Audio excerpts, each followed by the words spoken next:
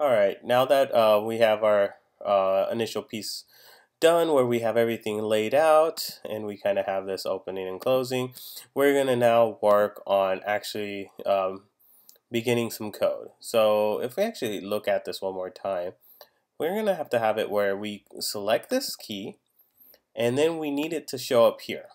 Okay, but not only that, it has to disappear from here. Okay, so there's a couple things that we have to do, and it's important to understand that here on the hierarchy, when an object is not active, we don't have access to anything inside of it. So for example, I can't access slot 1 when inventory system is deactivated. So in order to make this all work the way we want it to work, we're going to have to use in our game manager, make a new script that stores all the values that you collect, the objects, right? And then we're gonna say, hey, anytime inventory opens up, I want you to read whatever I've saved and apply it to the right slot.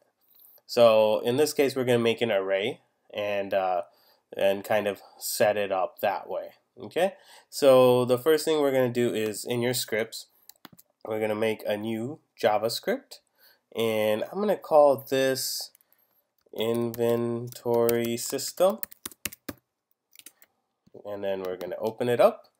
And so now that we have that set, okay, we're going to add, and when we're messing with images and things like that, we want to make sure we import Unity engine.sprite. Okay, and we're gonna leave start and update as is for right now, and I'm gonna just make an array. Now an array is a container that holds many objects or integers, images, whatever you really want it to be. Okay, so in Unity, and especially in JavaScript Unity, you have to kind of do it in a way slightly different than what you would normally do it. So I'm going to just go ahead and make this public because you have to make it public. And we're going to say inventory slot arr for array. And I'm just going to call this inventory, and I'm going to use the open and close brackets. So this open and close brackets means that it's an array. Okay, so now that we kind of have that piece set, if you hit save, nothing's really gonna happen. Okay, and what we have to do is say, hey, what type of data is gonna be filled in here? Now, if you were just having one type of data type, for example, integers, it's a lot easier. But if you want to have an integer, a sprite, a string, a boolean, things like that, you have to do it another way. And in this case, what we have to do is have a public class, and we're going to call it inventory, and we're going to open close that. And then inside of this, we're going to just give a bunch of variables. So we're going to do an ID, a slot name, so that's going to be a string. We're going to do an image, and that's going to be a sprite, and then we're going to say filled. So then we keep track of if this field is filled or not. Okay, now we haven't used classes yet, but classes can help create that structure that's a little bit more it's used a lot more when you're making, like, say for example, you have a class and the class is enemy, and you could define all your enemies inside this class because you're going to use it all over in your game and access it that way. So in this case it's inventory, but it gives you a new set of variables you can play with. So if I hit save, and I'm going to go here and let's find my game manager, and I'm just going to drag this over. Now when I do that, you're going to notice where inventory slot ARR is. When you open it, there's nothing. It says size is 0. If you actually go in there and type 10, push enter, now all of a sudden you have all these elements. Now if you open it up, notice how you got ID, slot name, image, and a checkbox for yes or no. Now if I go back to my code, that's what we put right here. Okay, so you can use whatever you want. I like to just, slot 1 is slot 1. That's gonna be very important because we want to access these. Okay, so we're gonna find it by the name. So that's why I named it that way. You can do it however you want. So in here, you could say, oh, this is arrays start with 0, so I like to just start with 0. And then I could say this is slot 1, right? And we're gonna fill in the image and the field section. So really, it's just like, okay, let's just do this, slot 2, and then 2, slot 3, and I'm just gonna do one more, and you can fill out the rest, okay? So just like that. Now at least we kind of have this set up, and we have a good idea of how we're gonna store our array, okay? And now, once you have that, then we have to write to this and say, hey, when I click on this key, I want to fill this array with the image that I just clicked on. Very similar to what we did in the swap image video that we had earlier this semester, but so we're gonna just work with that. So then what we're gonna do is make one more JavaScript file. I'm going to call this fill inventory. Okay, and let's open this up. Okay, now that we have that set, what we're going to do is we're just going to make sure we have access to everything that we need. So the first thing we need to do is we need to have access to the game manager. So I like to just go ahead and make the variable game manager, and it's a game object, okay? And then I like to just say var this image is an image, okay? And then we're gonna also reference the script. So we're gonna say inventory script is inventory system. Now, if you forgotten what we're doing here, inventory system is because in Game Manager it's called inventory system right here. Okay, so this is where that naming convention comes into play. All right. Now, in the start section, what we're gonna do is say, okay, this image equals, and what we want to do is just say this dot get component. And we just want to grab the image, right? So for example, if this is the key, we want to make sure it's the key. And this is where when you use this, it just refers to whatever this script is on, what game object. Okay, so this script is going to go on each object that you make. All right. Now the next piece is we need to know what the game manager is. We need reference to that. So we're going to say game object dot find, and we called it game manager. All right, in the hierarchy. And the next one is inventory script equals game manager, because it's inside the game manager, and we're just going to grab the component inside there and call it inventory system. Okay, now that we've done that, we could hit save, and if we do all this correctly, we could actually just go ahead and I'm going to pick the key. And I'm going to put, oh, I have an error. Let's see. What we need to do is make sure we import Unity engine.ui, and then this would work with no issues. So once we kind of have this going, then what I'm going to have you guys do is click on key, and then we're going to drag over this. And then if we hit play, notice how game manager key gets filled and even the script. So that means you did it correctly. Okay, so it's just important that we kind of cover that aspect. Okay, so now that we have this set up, it's just a matter of understanding and figuring out, okay, what do we really do after that? So what we're going to do is create a new function in here, and we're going to just call it function fill inventory. Okay, because we want to fill that inventory. And I'm just going to go ahead and do this and hit save for right now, because what we need to do is go back into our inventory system, and we need to make the make it a function here.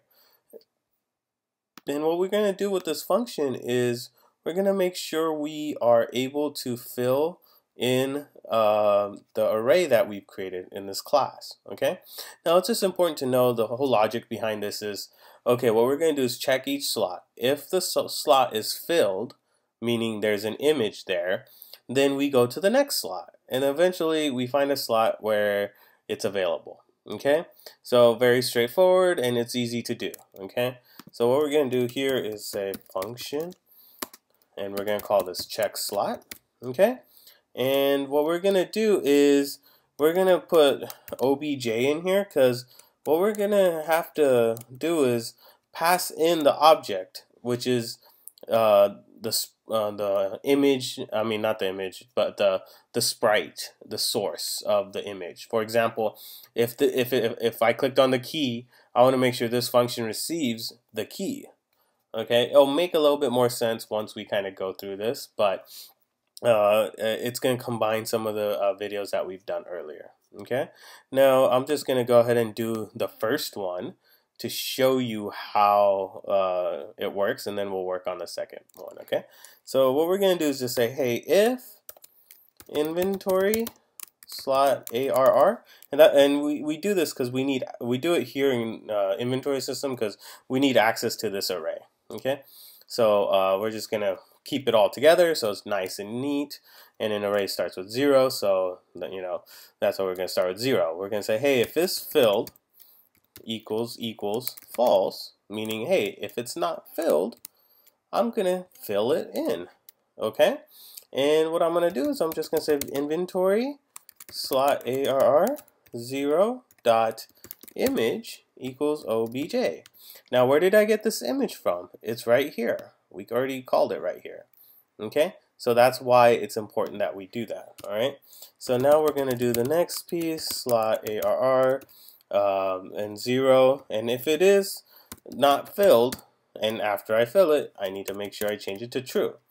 Okay, so now that we've done that, if we actually hit save, okay, go back to fill inventory, we can now say, hey, if I get clicked, I'm going to just call my script in inventory system and call this function. All right, we haven't done that before. We've always just passed on images and things like that. So this is very similar in that manner. This line right here, we actually grab the script. Okay, so now what we can say is inventory script dot check slot. Okay, and this is where it gets you'll have to get used to this a little bit, is this image dot sprite. So that means that if I put this on the key is gonna get passed in the actual image location in your project where you put your image, and then in here it's gonna just go through and fill it. Now if we've done everything correctly, we need to go back to the key. Okay, and we need to now add the event trigger. Okay, and we're going to do pointer click, and I'm going to go ahead and say game manager. Alright, and I'm going to say inventory system, and I want to call